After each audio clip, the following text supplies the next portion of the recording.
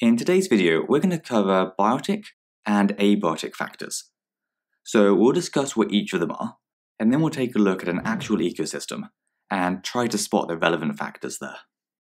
We can describe biotic factors as any living factor that affects another organism, or that shapes the ecosystem in some way.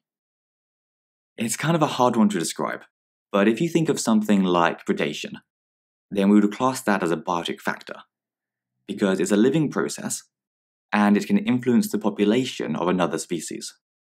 In this case, whoever's leg that was. Other biotic factors would be things like competition for resources or habitat, the amount of disease, and the availability of food. So if you're asked to find the biotic factors in an ecosystem, just think of all the ways that the living organisms, whether they're animals, plants, bacteria, or anything else that's living, can affect one another. Abiotic factors, meanwhile, are all of the non-living parts of the environment that can affect organisms. So these are often the chemical or physical parts of the environment. It includes things like the light intensity, temperature, carbon dioxide concentrations, moisture levels, the intensity and direction of the wind, and the pH and mineral content of the soil. So if we were to pick any one of these, we could hopefully explain what impact changing it might have on the environment. For example, an increase in temperature could increase the rate of photosynthesis, because the enzymes involved can work faster. And so as a result, there might be an increase in the overall rate of plant growth. It could also mean that animals have to spend less energy staying warm, so they might be able to use more energy for growth, or spend less time searching for food.